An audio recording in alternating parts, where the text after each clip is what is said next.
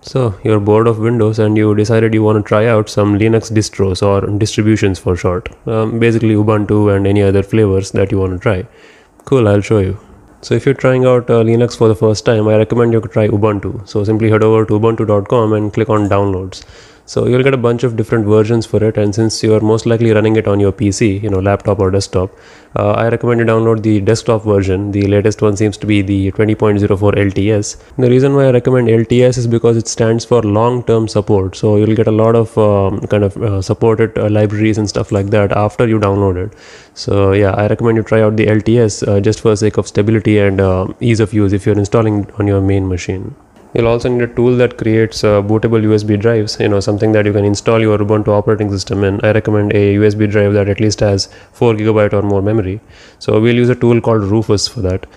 You can simply head over to rufus.ie. I'll leave these links in the description. It's just a 1 MB file, so simply download it, which will help us to create a bootable drive out of it. So while that's being downloaded, you can go ahead and make a partition, basically a place where Ubuntu or any other operating system would sit.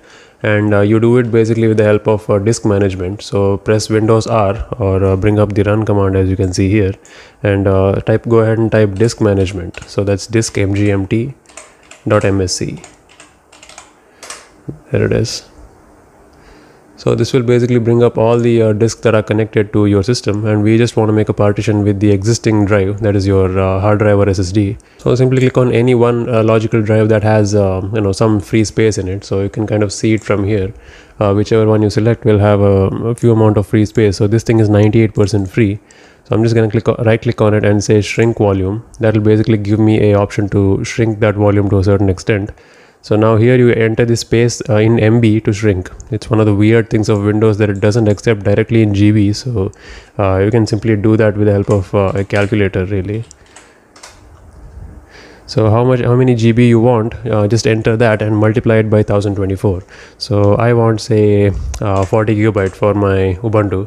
So I'm just going to multiply that with 1024, and this will be the amount that I will have to allocate. And once you enter that, click on shrink, wait for a while, and there it is, a free space. Now we'll install Ubuntu in this free space. You can just leave it as it is and close. So now go to your downloads and launch Rufus. Here it will ask you to select the drive that you want to install this particular operating system, which you can now plug in your drive to the system. Make sure to double check which drive you have selected, because it will be formatted when you install the disk image. So yeah, this is the right one. By default it will be a disk or ISO, which is the correct thing, and you can basically browse through your system and select it. So it will format the existing file system into FAT32. If you don't understand what that means, it's fine. So click on start. It will warn you that everything in the collected drive will be erased. So click on yes and just wait. Now based on your operating system's boot mode, you can select either ISO or DD. I recommend you go with DD image mode in case you're running on a UEFI. So this will support both legacy and UEFI boot mode. So I recommend you select this, and let's see what happens. Click OK. Now it will write all the data from this ISO file and convert this USB drive into a bootable media. So yeah, let's go ahead and install Ubuntu.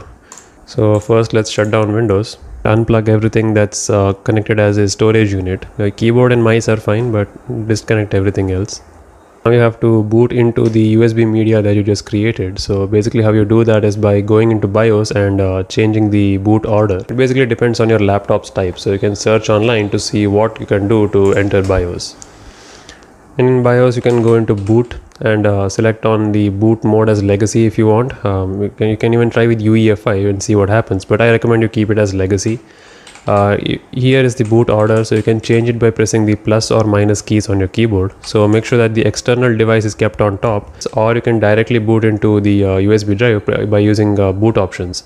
So that's another option. If I exit this setup, you can press F9 to boot into that particular drive. So that also works. Now, good thing about these bootable media is that you don't have to install the operating system. If you want, you can directly start using the OS by keeping the drive itself as a guest mode drive. So you don't have to install anything on the machine's SSD or hard drive. So you can already start using Ubuntu by clicking on this try Ubuntu button. But since we already know that we need Ubuntu, we'll just click on install Ubuntu. Now this is a very important step that most of you kind of make a mistake, and I myself have made a mistake of clicking this option. So if you click on erase disk and install Ubuntu, it will erase everything on your disk. So it will say here, right, it will delete all of your programs and everything. So this will erase Windows as well. So if you want Windows and Ubuntu in dual boot mode, you do not click this button. So install Ubuntu alongside Windows 10, you can do that, or you can click on something else, which I recommend, because we want Ubuntu to be installed in a certain drive that we created, right? If you remember, we created a 40 GB partition, so we want Ubuntu to sit on this partition. So we'll click on something else and we'll continue. So now we can select our own manual partition that we just created, which is that 40 GB thing that you see here. So you have to set a root directory, since this is a Linux file structure. So double click on the partition and click on the mount point and select as /. So this will be taken as root, meaning that this will be the main directory where everything else is installed. And there it is. It automatically created a separate partition for us. That's the /dev/sda6. It would be useful if you keep this in mind later, in case you're wondering where you installed it. So we can now install. Select an appropriate name. Now it will actually start the installation, and this will take some time based on, again, your hard drive or SSD. It will be a little bit faster on SSDs, but it will take a long time on hard disk drives. So just wait. There you go. It says installation is now complete. So in order to click on restart now, you first have to unplug the media that you have plugged in here and click on restart now. And there it is. Congratulations, you have successfully installed Ubuntu alongside Windows. So if I want, I can click on Windows partition and easily boot into Windows as well. And I can shut down to go into Ubuntu as well. But now your selfish heart is not satisfied. Now you're thinking, what if I want to delete Ubuntu? Okay, fine, I'll show you how to do it. So as usual, press Windows R and enter disk management. Now this 40 GB will still show up as free space, which we know is not true. We just installed Ubuntu on it, and Windows just doesn't know that there is an operating system there, because Windows is an arrogant piece of crap which only thinks about itself and doesn't even care about other operating systems that might be sharing the same drive. So you can override the existing thing with a new simple volume and then say delete volume. So that will just delete the existing volume itself, and now you can simply extend this volume as usual to take up the entire remaining space that we occupied. There it is, it's gone. Now here's a critical step. If you simply close it and shut down your system, the next time you boot up, you may get a GNU grub screen instead of the Windows boot manager. And the reason is Windows boot manager doesn't know that you don't have to boot into grub anymore. You simply boot into Windows. Now in case you did not delete everything properly and you were led to this screen which says grub rescue, it's a little bit different than the GNU grub 2.0 which I covered in my other video. So this screen, you can actually get into the Ubuntu grub if it is still there, but since our case we deleted the Ubuntu grub itself, we'll actually take the easy route and simply go ahead with a Windows bootable media. Always have one of these handy. This thing has Windows 10, which is the same OS that we had, so we'll attempt to fix our boot with this. So let's not bother with the commands here. This is an easy way of doing it. So simply plug it into your system and boot into this drive. There it is. So this will basically bring the same installation screen as you've seen earlier, but we don't have to install anything. We already have Windows here. We'll make use of the existing repair computer option that you see here. So click on repair my computer. It'll bring you a bunch of these things. Click on troubleshoot, and we'll have our trusty old command prompt friend here. So we'll try a tool called bootrec. So we'll simply say bootrec/fixmbr, just like that.